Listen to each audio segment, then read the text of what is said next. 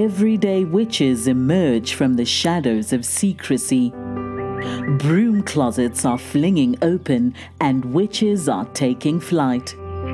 Whether you are hiding in your cozy closet or flying with pride, stay for a spell as Witchcasting with Theodora Pendragon and her guests share magical moments, stir the cauldron, and debunk misinformation and misconceptions about paganism, witches, and our wonderful world of magic.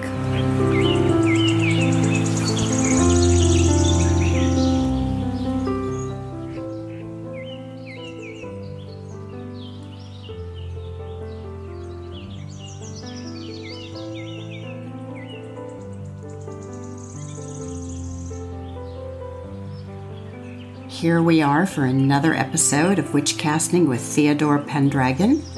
I have a special guest today. His name is Nick Scogna. He's the president of Life Energy Publications and the founder of the Institute for Modern Holistic Alchemy.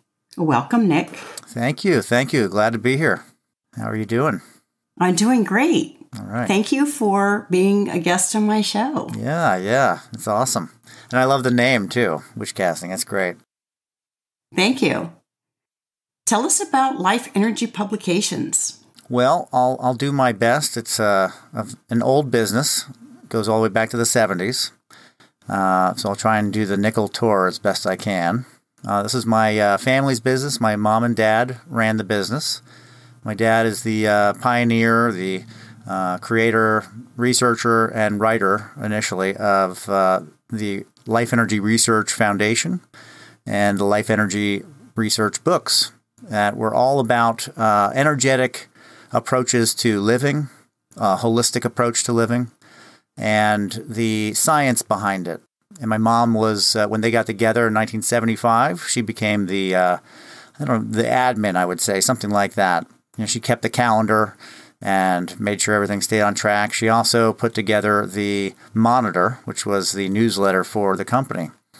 1980, there was a big surge after 3 Mile Island. This company was in Philadelphia. In 1980, he put out his first main book, which was The Threat of the Poison Rain.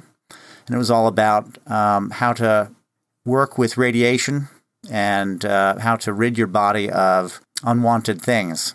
So there was a juice cocktail, all very nutrition-based at the time, of course. And then it evolved a little bit. It got a little bit more involved in the early 80s, where they started to do questionnaires to do evaluations and come up with a chain of numbers that corresponded to organs and glands in the body. They brought these to clinics and doctors and people that had clients that had ailments to see what the outcome would be of these questionnaires. Now, these questionnaires are subjective. The person fills them out to the best of their knowledge of what their issues are, what they're having, and the output is this chain of numbers, which we call the SAF chain. The SAF stands for Self-Awareness Formulas. And at the time, I think they also used Survival Awareness Formulas. What these do is kind of track symptoms, not just in the present, but all the way back to whatever the earliest chain number is. And it's mapped to different organs and glands in the body. And through this subjective questionnaire, they got great results. And then the clinicians could administer whatever they wanted to off of that chain of numbers. So that takes us to the 80-81 time period.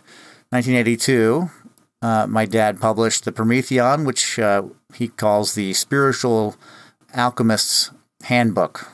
He says the alchemy split happened and chemistry was created, and there's this periodic table of elements for them.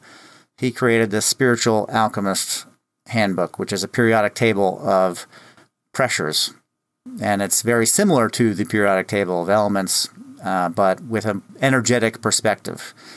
And then also in 1982 and into 83, he developed the method of using infrared to detect emotions on the body. Infrared scanning. And this was accomplished with the Apple IIe computer at the time and a lot of floppy disks. The floppy disks would be there used to interpret the chain that came off of the heat signatures on the person. And then that interpretation would say, you need more celery, or you need more, more pressure on your wrist, or something like that. Depending on what the person's clinic did, they had a remedy list based on the chain. So no matter what kind of therapy you did or what kind of clinic you had, there was some form of way to translate the SAF, the self-awareness formulas, to your practice. And there were hundreds, there still are hundreds of floppy disks, which I'm looking for a 2E computer if anybody has one, so I can put them in and check them out. Then there was also this very elaborate infrared reader that went along with it, what we call a gun, an infrared gun, which would read the face. And we have an archaic old video of my dad giving an example of the infrared device and computer from that time period, I believe 84. So then we go into 84, we have more books, Origins of Genetic Behavior, which is currently called Junk DNA, and also Project ISIS, not like the militant group, or the terrorist group, but the ISIS like the goddess, and that was used because, in his words, she was the first one written about that used energy to heal, and that's basically what the idea behind the SAF program is to utilize different methods to find equilibrium and find balance, find health. So I'm almost there. I'm almost at the end of this. It's a very long story. I'm trying to give the quick jot. In 86, he came out with Secret of SAF, which is kind of the compilation of all of the work.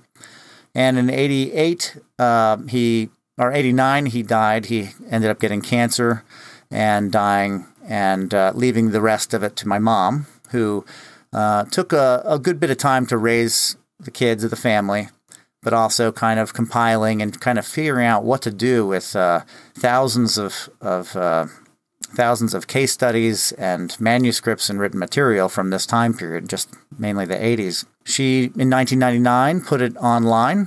So we had our first presence online in 1999, and then republished The Secret of SAF and the Prometheon in 2003, and put her own work into it, which was the SAF Simplified book. And this is a compilation book. It's a very user-friendly method to get into SAF and to understand SAF, because it's a really large system.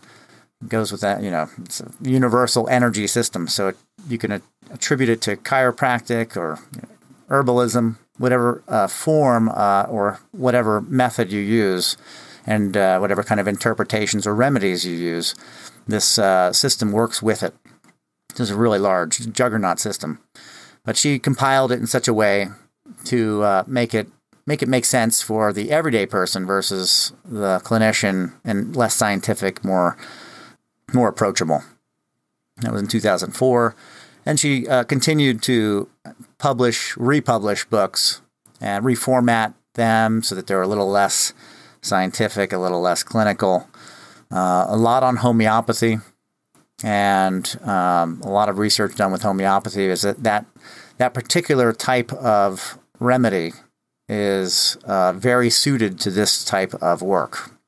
It works on a mental sphere.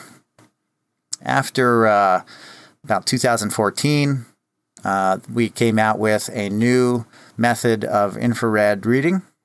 The new device is a handheld, fairly inexpensive means of taking temperatures off of the face scan, was all we have now is the face scan, and then creating a chain of numbers with that. And then also, of course, with the chain of numbers, you get the remedy lists. We have about 30 remedies online on SAF Online now, as opposed to like 150 of what there used to be. 30 of the primes. And then in 2019, she effectively retired. She herself just passed away recently, And I've taken the reins of the business, and I'm looking to move it forward into the third wave of SAF, of life energy. And looking to see if there's anybody out there that would like to learn the method of self-awareness formulas to create chains and to interpret them for themselves or for other people. And so hopefully that made a lot of sense. Have you been wanting to ride your broom like you stole it, rather than hiding in the shadows? Theodora Pendragon is here to help your magic shine, whether you want to show the world your subtle sparkle, or you really want to light your fire. Visit Theodora's online store at witchcasting.shop. That's witchcasting.shop. Remember, there's never been a better time to be a witch. The self-awareness formulas sound complicated. Mm-hmm. They are a little bit. It uses a little bit of the language of the universe, math, and there are three kinds. There are a physical issue kind. There is a mental emotional questionnaire, and then there's the Q24. So the SAF 120 is 120 questions based on what you're going through. You approach them with a major complaint. Think of it like tarot cards, very similar in that kind of idea of you have a query, you kind of embody that issue that you have or that you are feeling and sensing, and then you answer these questions. The Q24 does it in 24 questions, so you know that it's kind of watered down, it's a little less intense and specific. It's a little bit more of a general look. But very handy if you're in a rush and you don't want to go through the full questionnaire. And then the Stress 120 is also 120 questions that will give you a very full chain. And a full chain can be 6 numbers. It can be 17 numbers. It really depends on a lot of factors. But the math basically creates this chain of numbers that correlates to the different organs and glands. And there's 23 organ and gland systems that are used. So there is a lot to it. And I believe that was always a complaint. Why are you using numbers? And it's because numbers can represent anything you need them to. So in our system, when we do trainings, the first course, level 1, life energy level 1, is about emotional chains and about trauma and things like that. Really get to where the energy's bound up in the past. The second level is more physical. Get more into bioenergetics and things like that. But want to make it as approachable as possible, and so therefore most of it is online, as much as we can do online, because then it's less books, less papers all over the place. Whereas that's how we did it before, was all book-oriented.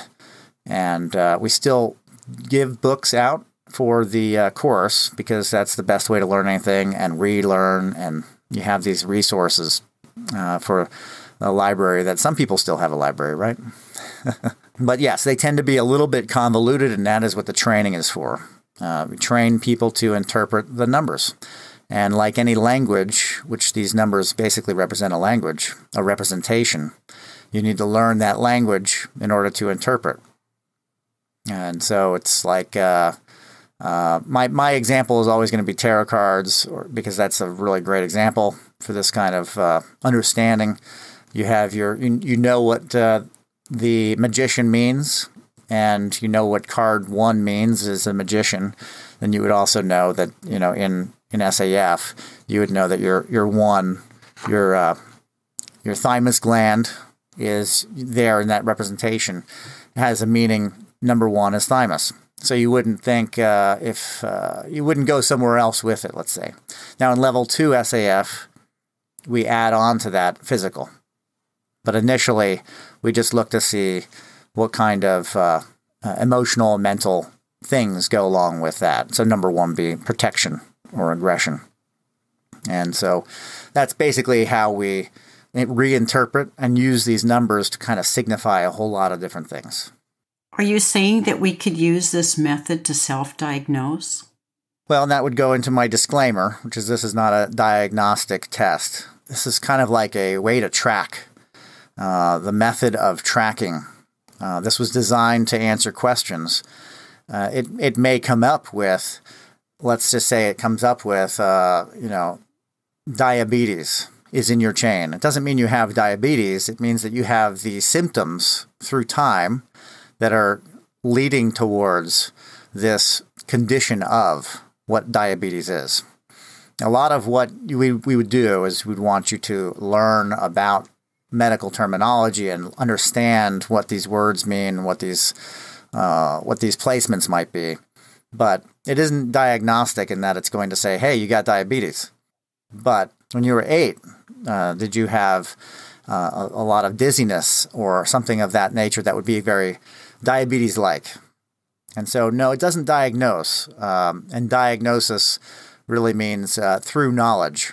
So in a sense, it is a means of getting at something through knowledge, but it's not diagnosis in the medical term of diagnosis. So that would be the first disclaimer, is that we don't diagnose. And we also, secondarily, also encourage everybody that has any issues to go to their medical professional or the profession of that issue first. And then, of course, encourage them to do SAF for you. Encourage you to go to seek out professional help first, of course. And it is always great to get your own insights. It's kind of like surfing on the web, but you don't want to rely on that. You want to throw the kitchen sink at something if you have something. And I would say a professional is very important. In the beginning of the work, when there was a lot of clinical work being done, the whole idea with SAF was just another form of testing. You would use biofeedback and get responses from that and see how the chain would move the energy in the person, utilizing urinalysis for the same reasons, to see, is there anything happening when we utilize SAF, the methods, to clear, or is there anything happening in the body? It was a study, a research study on this method and how it will affect the body, whether that be from a physical, a mental, emotional, a psychic, or a spiritual way. So it kind of addresses all points of the body, of the self, I should say. Can you highlight a specific publication or research that has had a profound impact on holistic wellness? Current? Yes. I'm not too sure. A profound impact on holistic wellness. I mean, so much now is driven towards specific courses, and I've seen a lot of courses and different institutes doing different things. It's hard to say. It depends on, when you say holistic, you're saying the whole self. You're saying the spiritual, mental, emotional, and physical. So a lot of these different methods address one aspect and hope that everything else kind of follows suit. SAF really does try to approach the whole spectrum all in one fell swoop. But I can think of some that will address one area, and do they do other things in doing that? Absolutely. Hypnotherapy is a great method, I think, to work with somebody in a lot of different aspects of their life. And like SAF, there may be offshoots where other things get cleared out, other traumas, other issues, while the person is working with themselves to learn about themselves. There's a lot of similarities to psychology and to hypnotherapy, to SAF, in that a really good way, you can do this by yourself, but it's a really good way to have somebody as a monitor, what we call the monitor, to basically do the interpretation so that the other person can be led through their chain. The ultimate goal is that everybody that's doing SAF is a safent, not a patient, not a client, but a safent, somebody that is working with SAF to improve themselves. So if they're doing a chain, or if there's a monitor doing a chain, the natural course is to help that person learn more about themselves. And to know thyself would be the main goal with most of this, to be able to recall as much of your life as possible, and to have command over much of your life as well. If there's offshoots of other types of things that happen as a benefit out of that, then it's great. And there's definitely a lot of people that are doing similar work. I think NLP would also be another one that's very similar. Hypnotherapy, I think, is a great example of something that comes to mind, at least off the cuff. Many different energy work is being done. Homeopathy, acupuncture, acupressure, those are great methods. In that SAF kind of blends together the philosophies of the ancient Chinese and the modern Western approaches to science. It's a nice cohesion between the two. And a lot of what SAF does is utilizes personalities of organs and glands to get at the symptoms, the things that are coming up, and then utilizing the knowledge of what you're doing and what kind of reaction you're getting out of that to hopefully clear out some of those things in there that are binding up the energy and congealing your energy. Can you share a success story or a case study where Life Energy Publications has played a pivotal role in someone's holistic transformation? There are a ton of, and I'm working on that as a new book of just the clinical case studies. I've seen people have the aha moment and have issues for them cleared up specifically. But what it does and how it works is makes it very interesting. If you have a huge data bank in your mind about symptomatology, you may run into some issues with this because you're going to have a preconceived idea as to how one organ and gland relates to another physically from a medical standpoint. That's not exactly what's going on here. So when working with somebody, and this is going to be as close to an exact case as I can get, and they have, let's say, a pain in their back. A pain in the back. That's a very physical. They have something wrong with their back. Maybe a disc is out, right? I believe the situation could be a disc. The pain in the back. That's all we know. Now, I can draw lines to say you're lifting wrong, you're doing these different things that might be causing that. If I do a chain, I may see that there was some kind of situation where the person felt fear when they were 7 years old, fear of moving forward. And now they have a pain in their back. The chain says these two are related. So it's for me to educate the saphant, me to educate the person that it's their chain. It's not my chain. I may come up with something completely different. But it's for them to draw the lines between the two, to create a bridge between those two things, to kind of equalize and harmonize that out. The pain in the back caused by a fear of moving forward in the past. The client comes up with, was moving out of the house at the time, and at the time of 7 years old.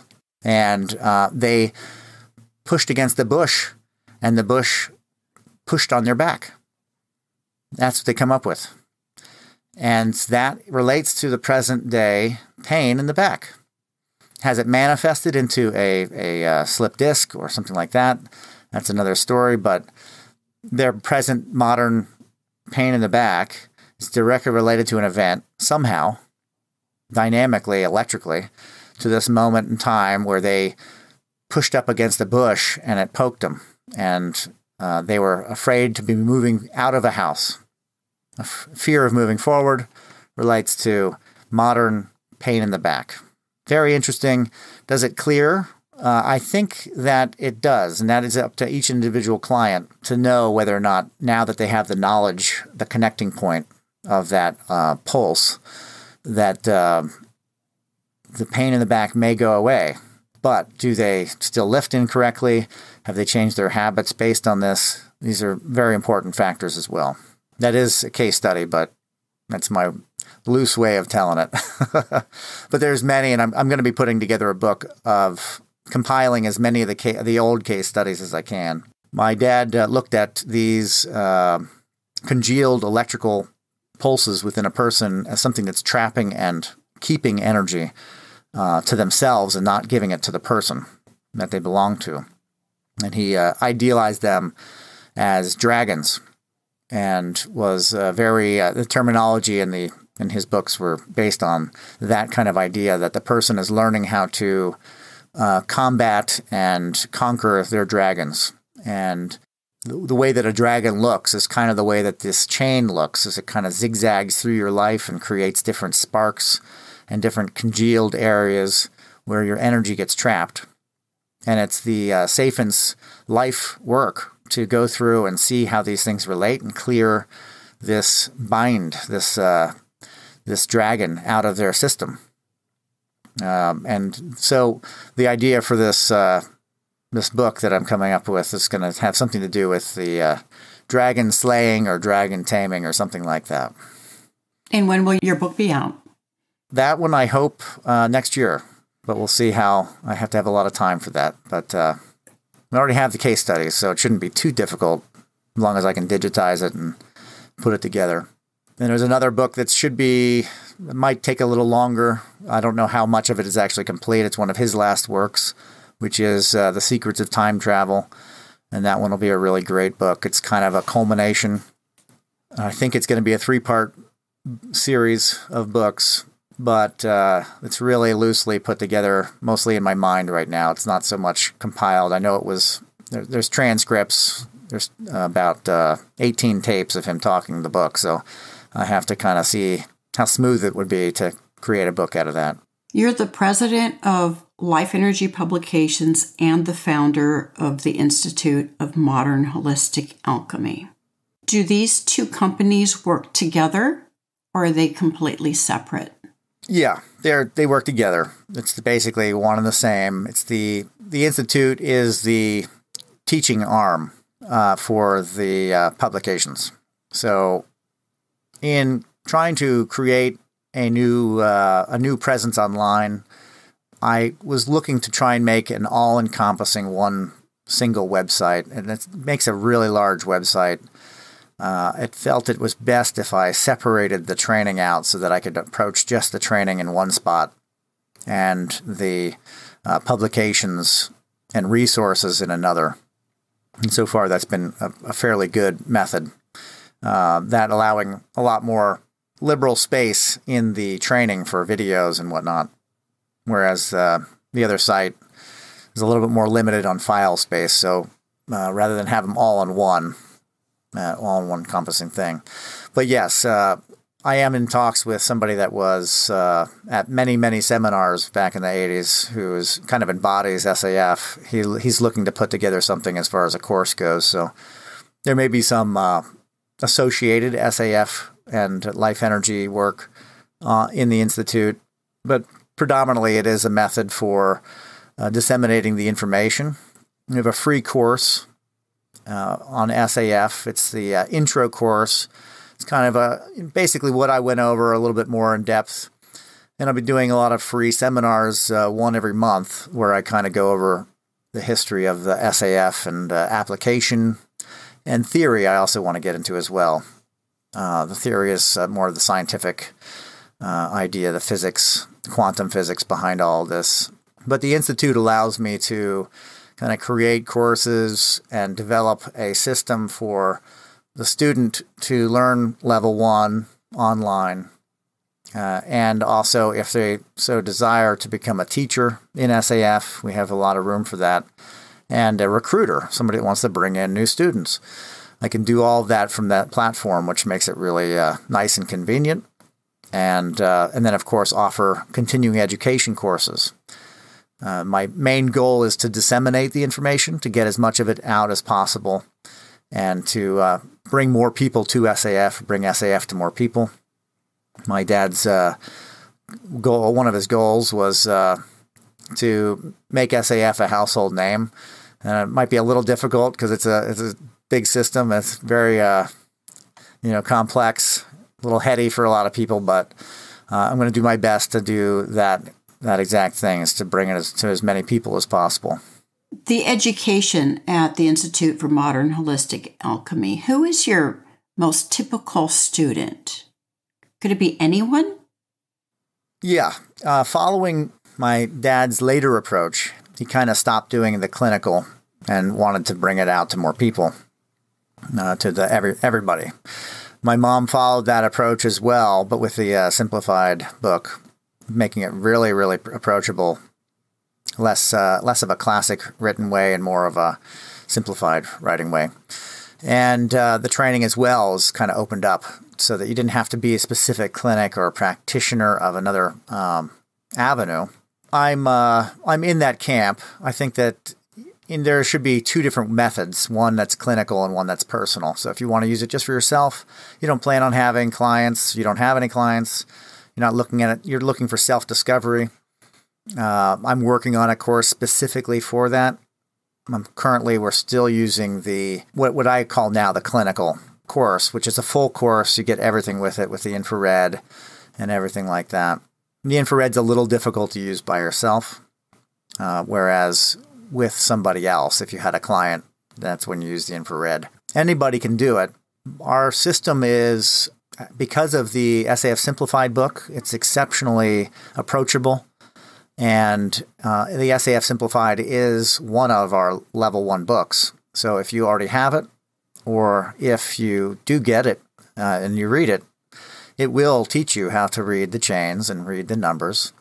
We've moved everything online to make it really easy for paperwork and for the interpretations are online, and all the infrared is online. None of that is in a book, but you can learn quite a bit about the chains through the simplified book if you just have the book. That was the goal then, and that still is the goal. Our certificate course, when you get trained to be a practitioner, you learn how to read. You get 3 hours one-on-one with another practitioner. So you can see how somebody else reads a chain, because a lot of it's just, you read it and you're like, well, what does that mean exactly? It's very straightforward, because the monitor is really just utilizing the chain as a sentence and delivering that sentence to the saphant, the person getting the chain, getting the interpretation. So it's very straightforward. It's not very difficult. It's just knowing all the numbers and what they mean, and getting really used to the language, basically. But yes, anybody can do it, and many have, and my goal would be to just increase that as much as possible. There was a little lull of time where the marketing and output kind of slowed in 2015. So I'm kind of trying to revamp what we were doing prior to 2015, which was to bring in more people to the to the community, and get more people kind of associating numbers with organs and gland systems, and learning about themselves and finding out more about themselves through this really, really interesting method. Listening to you, it sounds like it could be complicated. It's probably the way I'm talking. Is it simpler than it sounds? Yeah, I think it is. It seems like a lot, and I listened to about 80 hours worth of seminars that my dad did back in the 80s, and I listened to them for 6 months because I had the same issue. I just don't get it. I don't understand how I can market it. Who do I even approach with this? What's the goal? All that kind of stuff. I needed a clear, concise idea, and I couldn't get one because it's just too broad spectrum. After listening to it, after listening to hours and hours and hours of seminars, I really understood what the goals were of the system specifically. And then all these other extra things can happen, but the specific goals of know thyself, self-discovery, and then, of course, manifestation and things like that come out of it. But it seems complex. It seemed complex to me, trying to look at it from an admin perspective. Some people pick up on it real easy because they understand what was going on, and I think there's more people of a more understanding, open-minded perspective now than there were in the 80s. The 80s were a different time, and the seminars, listening to them, you can tell my dad was really like subjects that have definitely come up many, many times since in movies and in people's conversations, likely, maybe, depending on your company.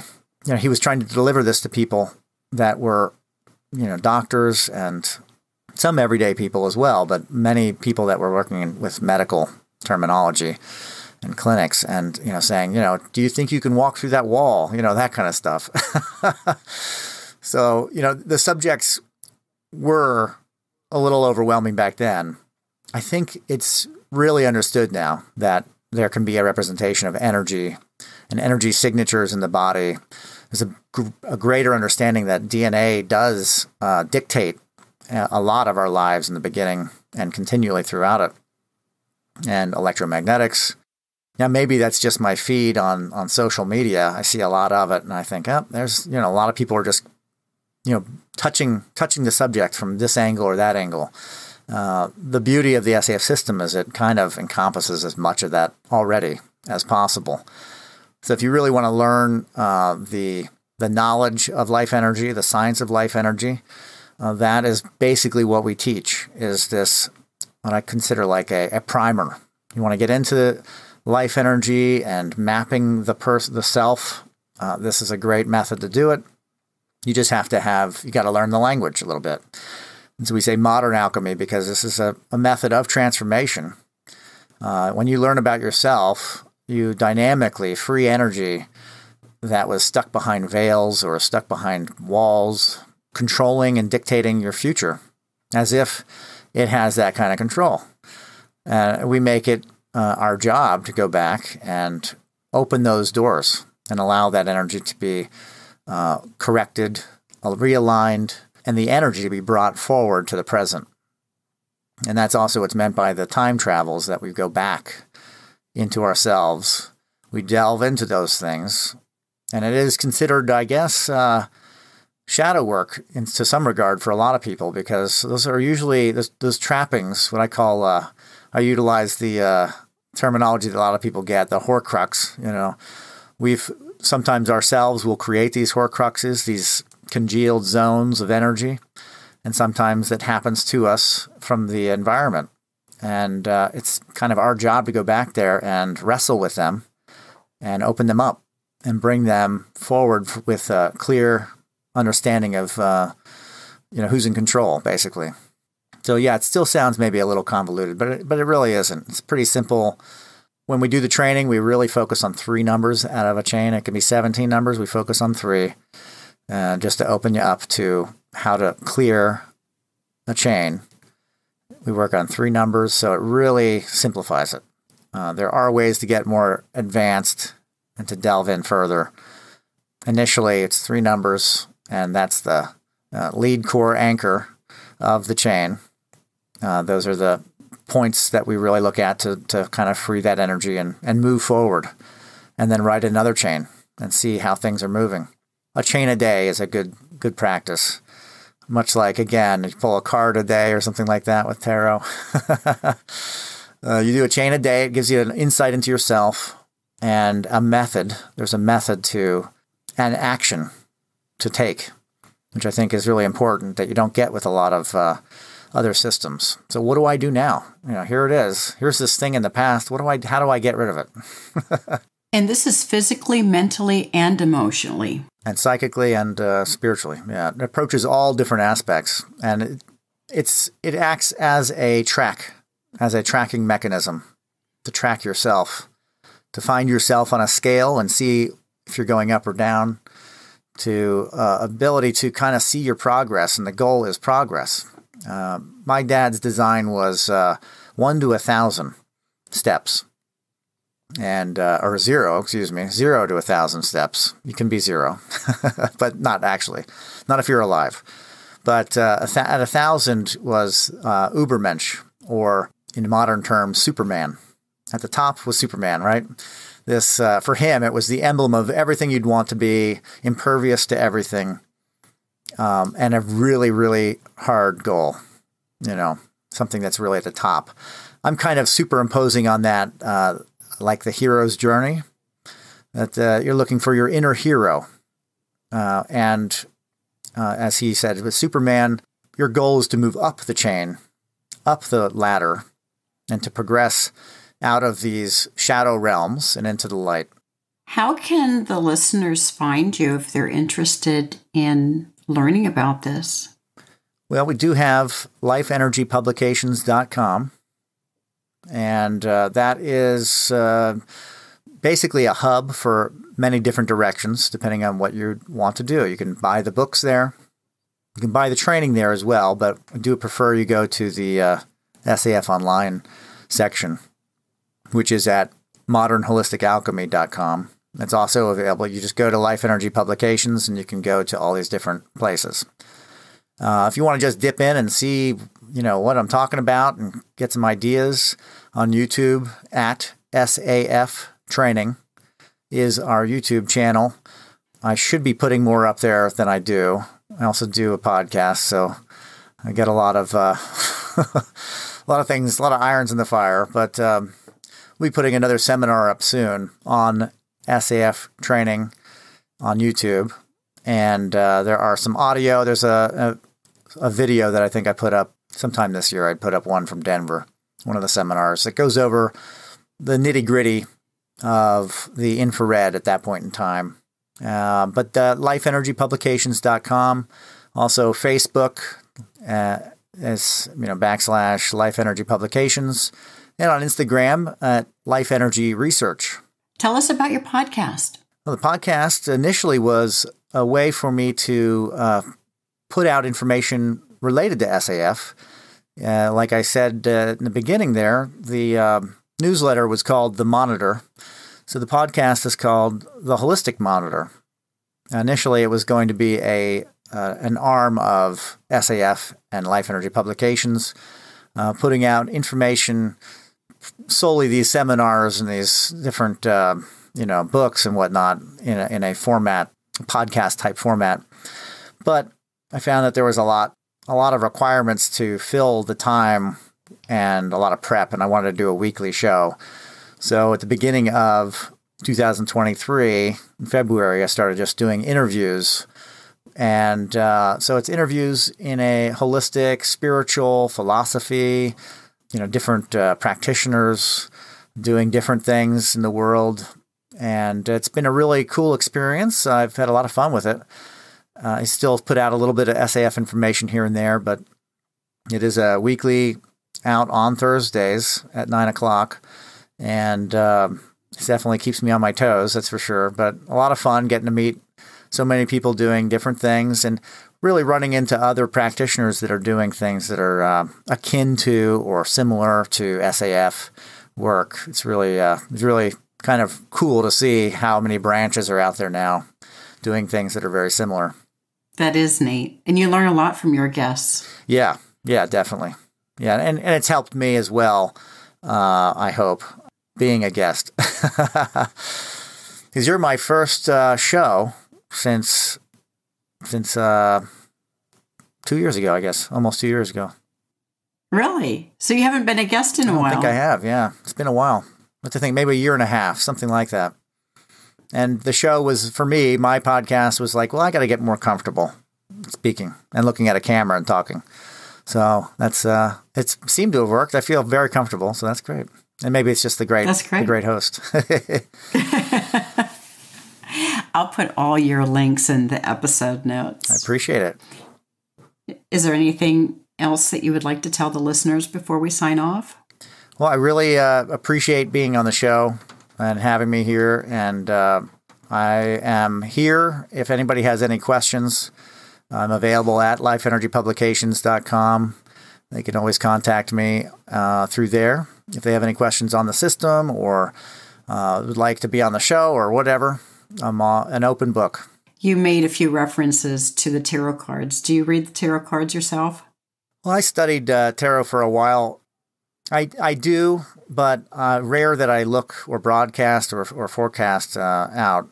I mostly utilized them to do self-journeying and self-work. I was really into pulling a card a day to kind of see, like, how's my day look or whatever. But it's also good to kind of study them and learn about the process of consciousness. So, yeah, I did a lot of study through Boda, which is Builders of the Adenum. I think it was maybe 100 years ago or something like that. Kind of a Golden Dawn style tarot organization that studies the cards for their symbological references and how we can glean aspects of ourself through that. I will occasionally pull one to see, like, what am I supposed to do here or whatever. But for a long time, I did study them specifically on just to learn about the self. Yeah, I love the cards. They're great. Well, thank you for being on the show, Nick. Thank you so much. Thanks for having me. This has been great. You're welcome.